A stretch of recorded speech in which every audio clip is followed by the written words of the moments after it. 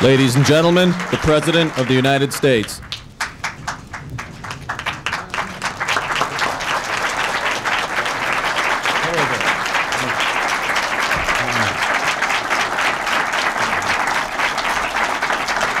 How do you do? Thank you very much. Well, I want you all to know how delighted I am that you're here with us again. This is the 5th year now that we've had the privilege of having you as our guests, and I feel as though we've sort of grown up together. I hope that doesn't offend anyone. Actually, as far as I'm concerned, none of us is really any older. We're just better. You know, as Cardinal Spellman used to say, there are 3 ages in life. There's youth, middle age, and, hey, you're looking great. Always spoken with a little surprise. Well, that brings up the story about a cub reporter who went out to interview a 65-year-old man who just won the local marathon, and he fast-paced gentleman explained that vitality was a part of his family heritage. After all, he boasted, my father's 90 years old, and he's still swimming a mile every day. He said, my grandfather, who's 110, just got married for the 3rd time. And the young reporter asked why he would want to do that. And the runner said, who said he wanted to?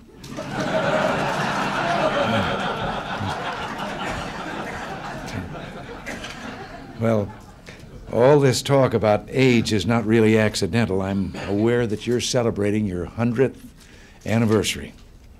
And here at the White House, we do issue our share of messages and congratulations, yet yours was and is very special. As the message of congratulations suggests, community newspapers had their origins in the early days of our nation. In the struggle for independence and liberty, as our political parties grew and democracy flourished, the newspaper business also came of age. And today, with enormous advances made in technology, you're even more capable than in the past of bringing to your hometowns timely, provocative, and comprehensive coverage of what concerns and affects your readers. I know that local news, what's happening in your communities, is one of the real important focuses for your newspapers. I think it's interesting that the new technology leading to such mass developments as newspaper chains and television networks is now being put to use by many of you to strengthen the very thing that so many people said the modern age would help to eliminate, and that is the sense of community, the rich diversity, and the difference that exists in America's towns and cities. I think you also know that at the federal level, we're trying to do the same thing.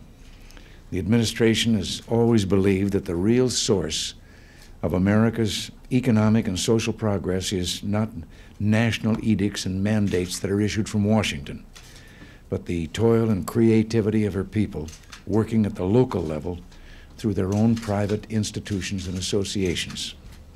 And that's why we're trying to shrink the cost and the size of the federal government, bring its expenditures under control, transfer as much of its power as we can back to the states and localities where it will be subject to more control by the people themselves. And I might add, to more scrutiny by their watchdogs, those of you of the local press. It hasn't been all that easy. Federal expenditures during the 15 years before we took office went up 400%, and the number of federal programs escalated beyond belief. So much so, and I think this is interesting, no one's been able to come up with a way of counting exactly how many such programs currently exist in our government. Government and regulations were America's biggest growth industry, and now at last we're putting a stop to that.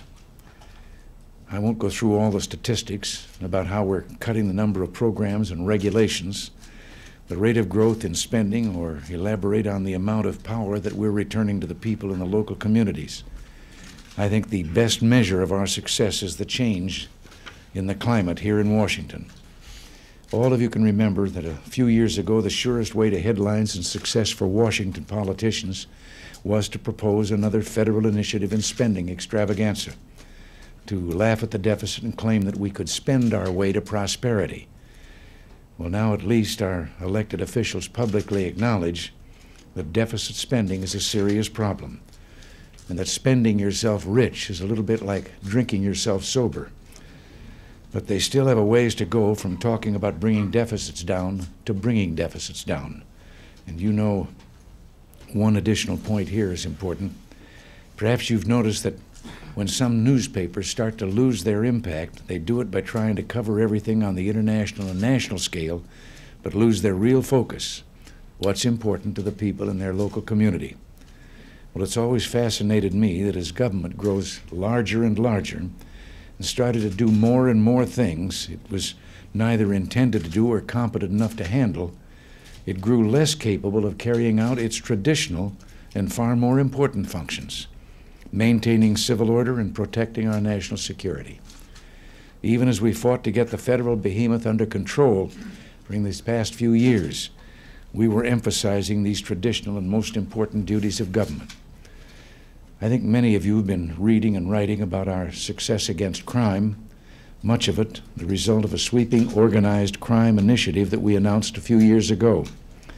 So far, we've also been moving against the dangers to our national security. We've come a long way from the days when the growth of totalitarianism was unchecked and America was routinely held up to world humiliation. But all the work of the past few years, the rebuilding of our military strength and our international stature, depends on the continued support of the American people and the Congress. And very shortly, one critical vote will be held on the Hill on one of the mainstays of our strategic defenses, the MX missile. And oh, how I wish they had listened to Barry Goldwater when that thing started a few years ago, because he said, why don't we just call it Minuteman IV and no one will raise a fuss of any kind? Because in reality it is a modernization of what we have in the silos now. The 2 and the 3 are outdated and way behind the state of the art. And I'm very grateful for the editorial support that all of you have given us in the past on so many issues, but let me emphasize this morning that MX is one of the most critical items on the national agenda. I know I don't have to tell you it isn't those of us at home who will be watching the vote. The world is watching too, and especially those with whom we're now trying to negotiate arms control and reduction measures in Geneva.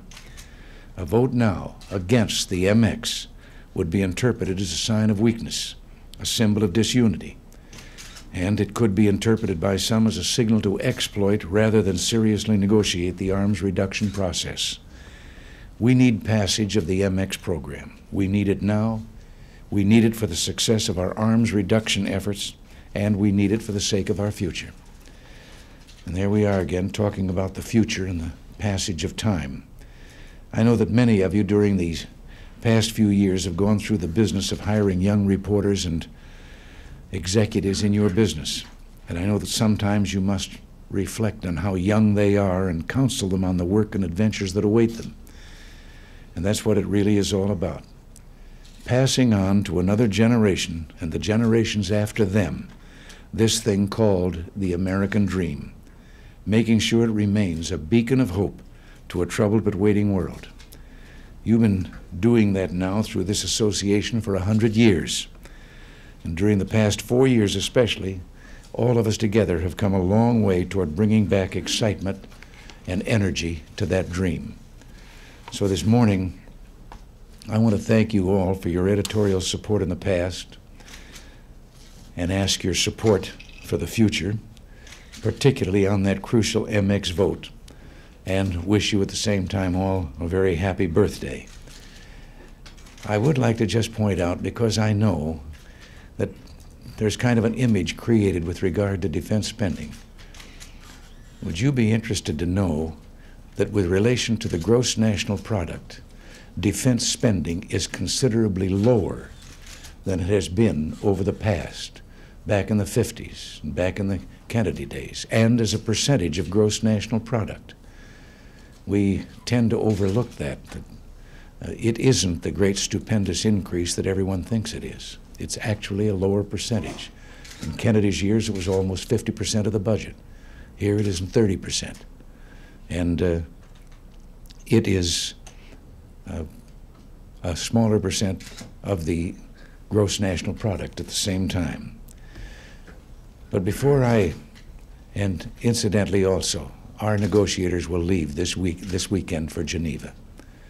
And I can't tell you that passing the MX will guarantee a good arms reduction treaty with the Soviet Union.